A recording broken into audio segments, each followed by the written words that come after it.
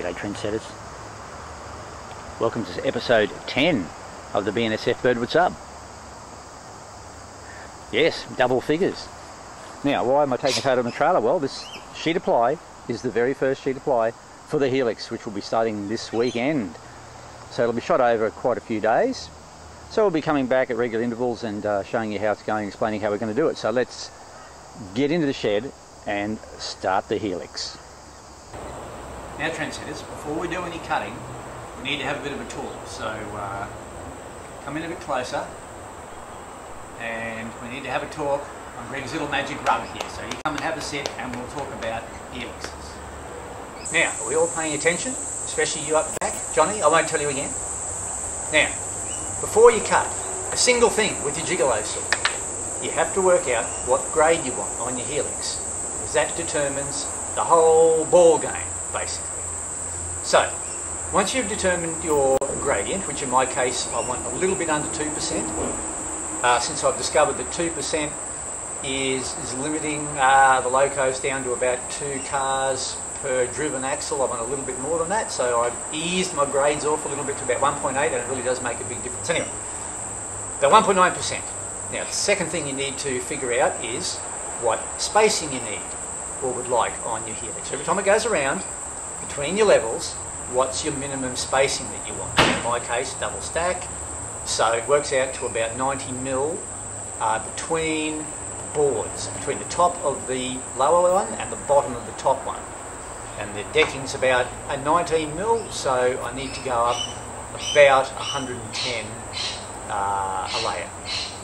So you've got those two, then you need to work out what diameter you want. Now, the bigger the diameter, the more flexibility you have, because you can get more track per diameter, length of track per diameter, what I'm trying to say, and more lift. Now, this is where you have to sort of start doing some maths, trendsetters. And so I worked out that I was going to go 2 metre diameter, but that was a bit too big, so I brought it back to 1800. I would have liked to go on 1900, but you'll see when we get up in the shed, it would have been a little bit tight. So we've gone 1800, so it's a 900 millimetre radius. Now the 900 millimetre radius at about 2%, or just under 2%, gives me I think it's 5.6 metres, which is about 11 point something centimetres, or 110 centimetres per revolution. So you take out your 20 mil for your width of your board, and then that gets me down to about 93 to 94 mil spacing. I should have trendsetters between the top of the lower decking and the bottom of the top decking. So before you cut anything, you have to work out all those things, and then your helix will be beautiful. So we've done that, and let's see if I get my 93 or 94 mil. Yeah, we'll see how we go.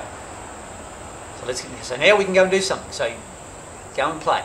Now, as I said earlier, if you're building a helix like this one using the block principle or block method, your first layer of the helix is crucial. If you get that right, then it's just a matter of cutting all your blocks the same length, and your helix goes up automatically. So you can see here we're out a little bit. So I've just got to screw that down onto my upright. I've had to put a little shim underneath it, and that's pretty well spot on there. I'm trying to keep this slightly under 2%. So that's probably even better there. Probably a little bit too much though.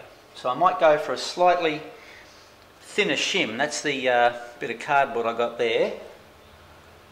So I'll go for one in the middle, and that'll get it right. So I'm trying to keep this slightly under 2%.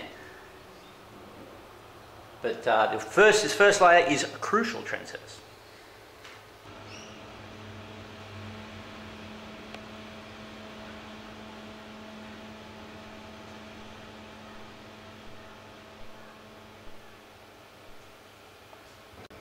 Okay, I've cut another shim here. This one's a little bit thinner. Just a little bit of cardboard there. We'll whack him in. Whack him. Now I did have this upright cut pretty well perfect, but I forgot to cut the chamfer on it. Because you know, if you cut them square, remember we said if you cut them square, if this was right angle, and when you try and put this down on like that, this is on a slope, and your upright is not. So you always cut the top of your uprights. I know it's a little bit more mucking around, but it makes your grades a lot easier. About 1 or 2 degrees equals about 2%, as long as you put a bit of a chamfer on it. Right, we're 2 days into it, and we've cut some timber, and we've got the first level down. Now that's the most important, because that's the one that the rest of the helix will be taken off, I suppose, or built from, because I'm not using the threaded rod method, I'm using the block method, so I'll just show you the difference between those two. And horses for courses, I think the threaded rod's probably better if you're building a huge helix, but a smaller helix, I think maybe the block method, I don't know, whatever floats your boat, man.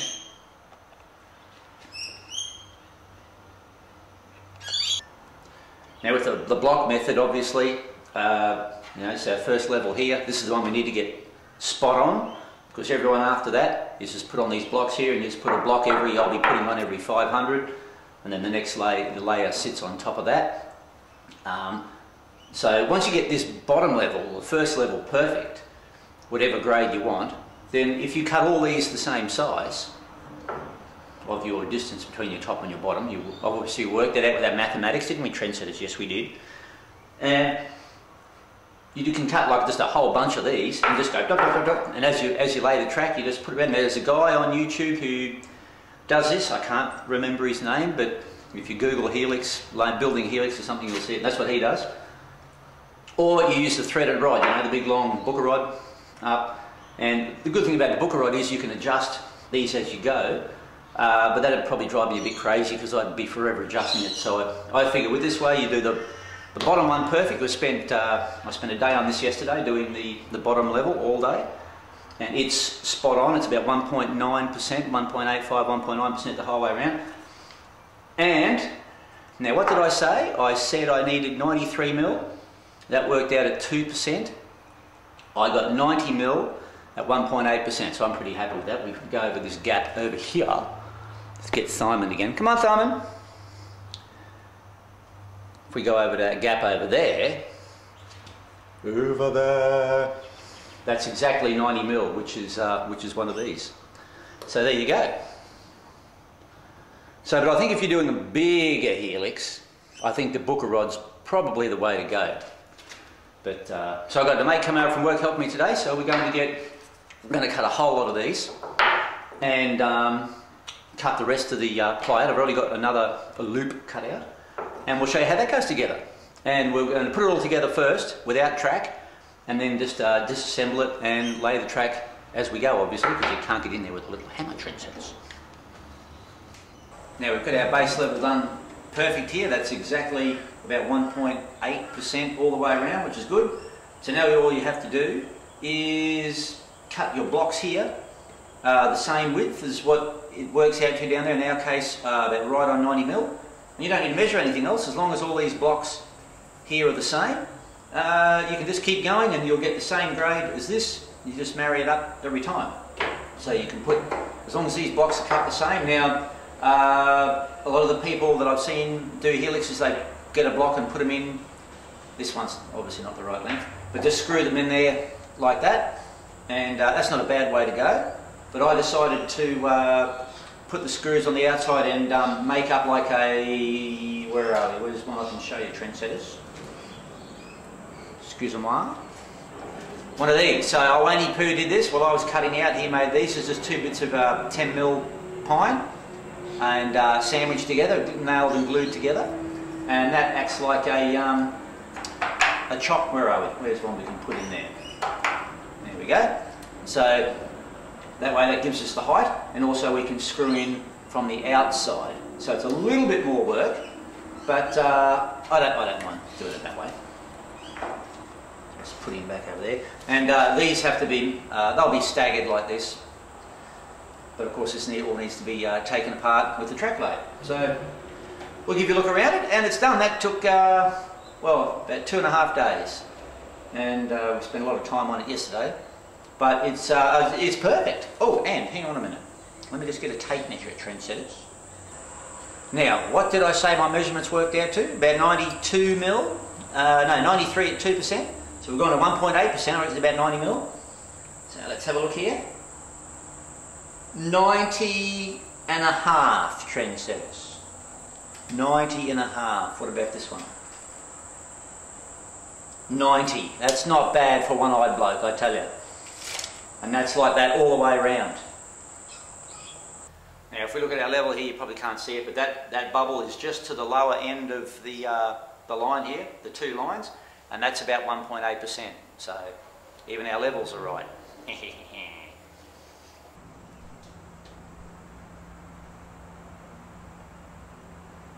So let's go my very first Helix. I think it's turned out pretty well. Just needs to be pulled apart now. Yeah, shot from the air, Trendsetters. In our chopper. That was stupid. So here we go. There's access in the middle there, 2 points in the middle. And then, trust me, I was in there all day yesterday, sweating my ring out. So was Wayne, he was sweating too. Now that there is our branch off track. That actually has to be straightened where the two tracks come off the top of the Helix there. But that can be done when we rebuild it with track.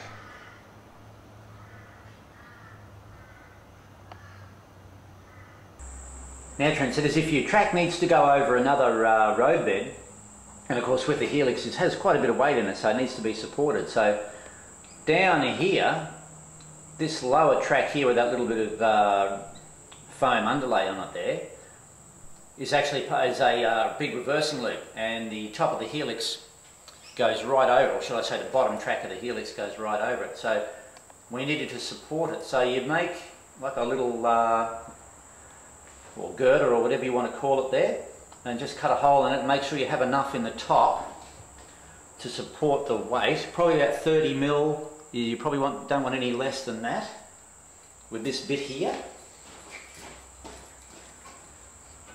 Here, that's about 30 mil, and then I've just got a spacer on top here to get the spacing correct. But so this is let's say our inch ply. It's gusseted down here. It's all strong. So all this here takes the weight of the Helix, this lower Helix track here, and our double stacks can go under here. So we couldn't put a pile on here, obviously, and I needed one here.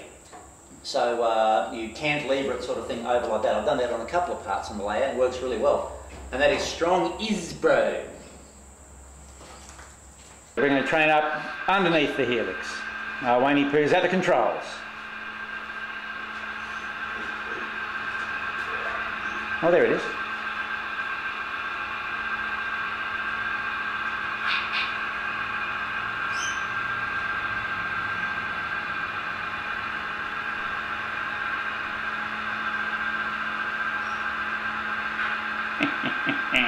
End and the back. Yeah, lovely.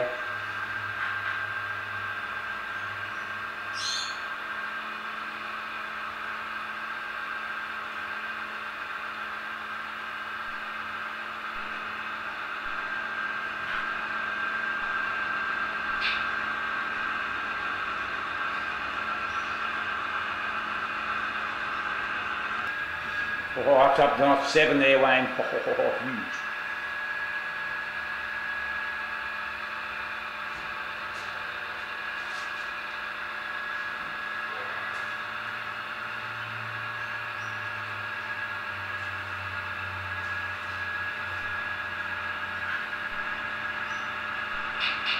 Actually, this will be a test because this is the first run I've done with those Trinity hoppers with the new axle sets in them. So we'll see whether you've got enough grunt to get over this hill. I went 35, I don't start at 35 there.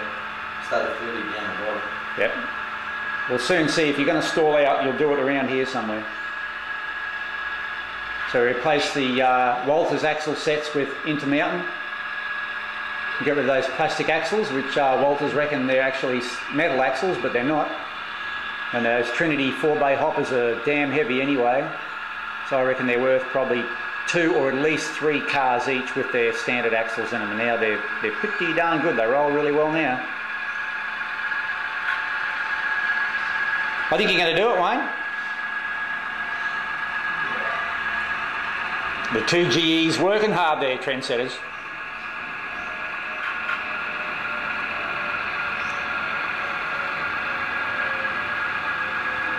Going up underneath the Helix, which we finished today, or finished the timber work today.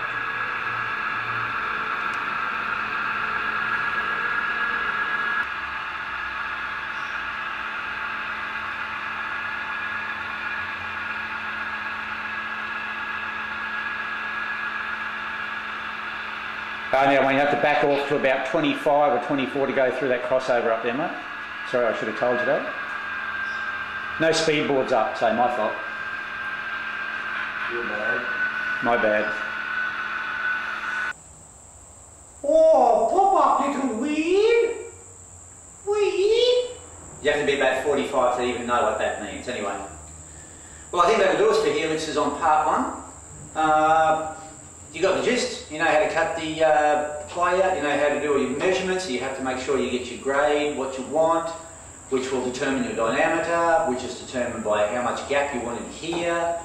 And if you're using the block method like this, make sure your first level is spot on, and then if you cut all these blocks the same size, you won't have to do another measurement until you get to the top, even when you get to the top. Also very important to make sure your curves are the same. I use a template. Otherwise you don't want these things going in and out, you know. These do a little bit, unless you cut it like on a laser cutter that's super accurate, you're going to be a couple of mil out, but this is pretty good. Using the threaded rod will give you a little bit more leeway. You don't need to be as accurate because you can just bore a hole through. The trouble with the threaded rod Helix is that you can't support them from the bottom really, they have to be hung from the top. In my opinion anyway. So I think the smaller Helix is use the blocks, the bigger one maybe use the threaded rod. It's you know, it's up to you. I built it, this is my first Helix, so what the hell do I know, trendsetters? But for a first job I think it's pretty good. So I'm just waiting for some road bed to come in and some spikes, and the next few weeks we'll be getting into this, and we'll show you episode 2, or should I say B, of building our Helix, so it's all very exciting. So thanks for watching, and we'll see you in the next episode. Bye bye. Oh, shut up, little weed.